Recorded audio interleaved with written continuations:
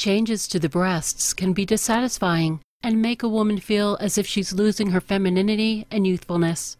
Over time, factors such as age, genetics, pregnancy and breastfeeding, and weight and hormonal fluctuations can change the appearance of the breasts. Breasts that were once firm and shapely may begin to sag, giving them a loose or heavy appearance. A breast lift, or mastopexy, can help restore a firmer, shapelier breast, which will improve body contours and give the breasts a perky, youthful appearance. It's important to understand the structure of the breast in order to understand why breast shape changes over time. Your breasts are made up of primarily fatty and glandular tissues which determine the size and shape. Firmness and lift are influenced by how well ligaments connected to the chest wall support your breasts. The fatty tissue and ligaments surround the milk-producing glandular tissue and milk ducts. Breasts also contain blood vessels and lymph vessels that help the body fight off infection.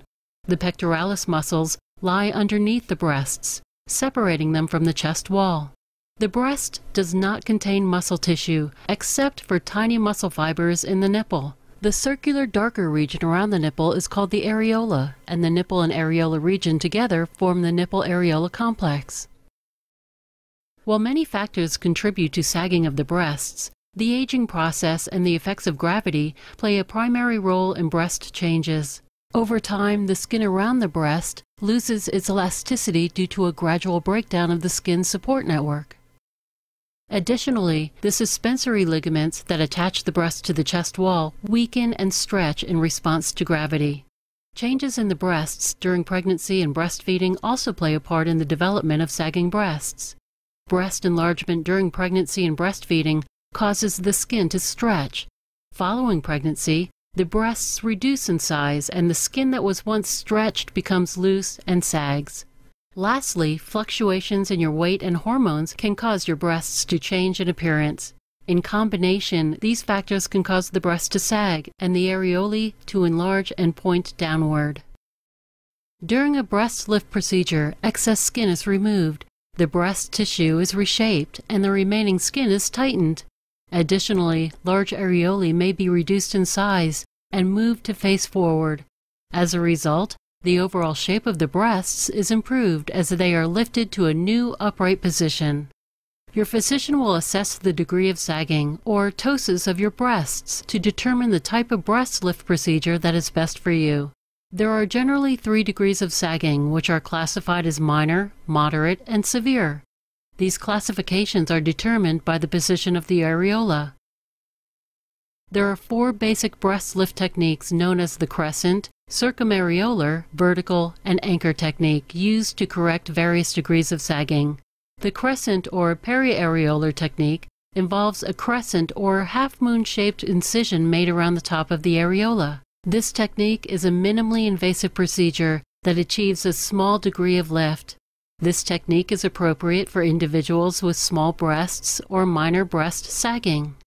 The circumareolar or donut technique involves a circular incision made around the areola. This technique is a minimally invasive procedure that achieves a small degree of lift and can be used to reduce areola size. This technique is appropriate for individuals with small breasts or minor breast sagging. The vertical or lollipop technique involves a V-shaped incision that extends around the top of the areola and down the midline of the breast. This technique is more invasive, and it achieves a large degree of lift. This type of incision is appropriate for individuals with larger breasts and moderate to severe breast sagging. The anchor or inverted T technique involves an anchor-shaped incision that extends around the top of the areola and across the lower portion of the breast. This technique is the most invasive, and it achieves the greatest amount of lift. This technique is appropriate for individuals with large breasts and severe breast sagging. This animation will explain the anchor technique, which is one of the most common breast lift techniques performed today. Breast lift procedures typically last 1 to 2 hours, depending on the complexity of the procedure and whether an additional procedure, such as breast augmentation, is performed at the same time. Your surgeon will draw incision guidelines on your breasts. If the size of the areola is being reduced, the incision guidelines will show this change. Before surgery, an anesthetic will be administered. Your surgeon will determine whether local anesthesia with IV sedation or general anesthesia will be used. The physician carefully makes incisions along the pre-marked lines. The upper incision extends above the border of the areola. This area marks the new upper edge of the areola. The area below the areola will be pulled together and tightened, lifting the breast. Using a variety of surgical instruments, the physician lifts the skin and separates it from the tissues below. While the breast skin is removed, the areola nipple complex is left intact. Some doctors may choose to use internal sutures within the glandular tissue, or a mesh product to give the breast additional support.